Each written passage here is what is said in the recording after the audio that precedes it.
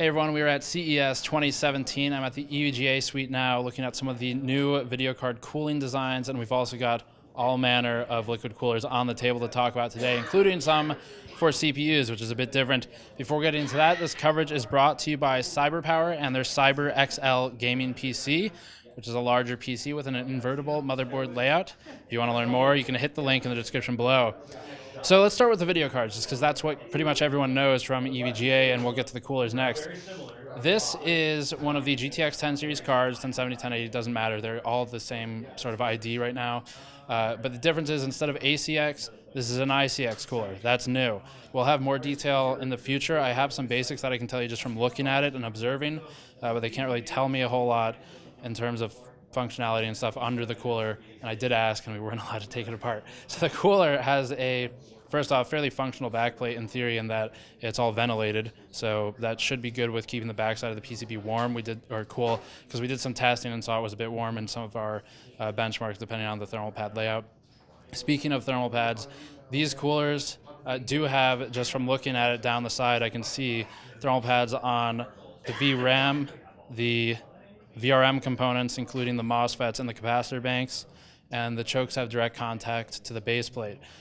So that should all be resolved with the ICX cooler. This is going to exist side by side with ACX, at least for now, but they will be at different price points. So part of the price point is going to be because this is a bit more advanced in terms of the base plate and things like that. If you look at the base plate, it has some really fine tiny fins off to the left, bottom left corner from my perspective, which would be just southwest of the GPU, basically.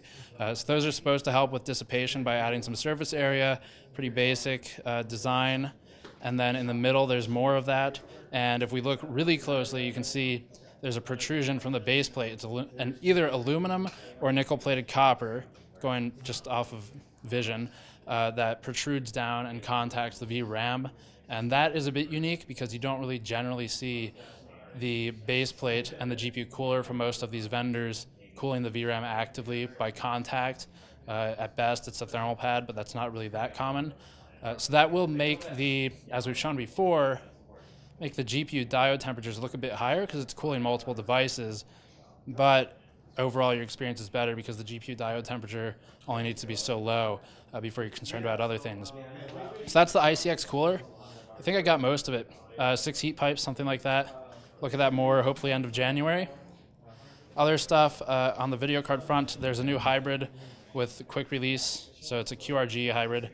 And we talked about these last year at CES. Same idea, where there's quick release valves. You take the orange cap off, and you can connect whatever you want to it. So that would generally be something like a radiator for cooling the CPU, and then you create kind of a semi-custom loop rather than the usual CLC.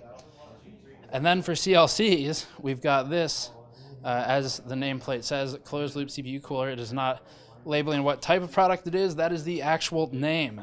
So this is the EVGA closed loop liquid cooler. It's got some features that are comparable in some way to the Kraken series that we tore down. And basically it's a Gen 5 Asetek pump, same as the Kraken X42, X52, X62. The pump plate, the top, is RGB illuminated. It should, in the near future before launch, be able to support actually configuring the RGB LEDs and then disconnecting the cable while saving your settings. So that should be possible with the firmware update. For radiator size, they are in 280 and 120 millimeter options. Prices are not final yet. This should be below 140 from what I'm told, but TBD, so big asterisk there. The 120 should be somewhere below 100, maybe 90-ish. Also TBD. The fans have a sort of unique design. It's hard to say with fans really how much the design matters when you're talking about the fan blade layout and the chassis around it, because this chassis does come up a bit. It's supposed to reduce noise emissions. We'll have to test it to really know, but that's the marketing language behind it. The radiators are aluminum and the cold plate is copper. It is not a protruded copper cold plate like EVGA normally makes. This is meant for CPU cooling. You use this one standalone, or you buy one of these options to hook it into the rest of the system. I think that covers most of the basics. There's some software for the AIO that we were able to get a few photos of. You can see that there. Currently, it shows the liquid, the actual coolant temperature, in theory anyway. and it's also got some RGB controls in there, fan speed controls based on the coolant temperature, which is a bit odd, but we've given feedback on that, so maybe that will change.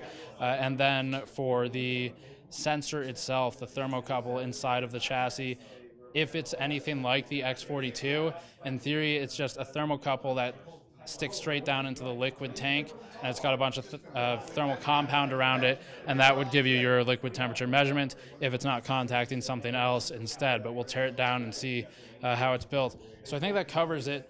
There's a new case as well. It's a DG7 case. It's a mid-tower ATX, supports up to 7 fans. You can learn most of it just by looking at the case, honestly. 2 SSDs on the back, 2 hard drives on the back, 4 total for each, and otherwise it's a mid-tower case. So that is the EVGA suite. If you are curious to learn more, links in the description below as always. Patreon link in the post-roll video to help us out directly. Thank you for watching. I'll see you all next time.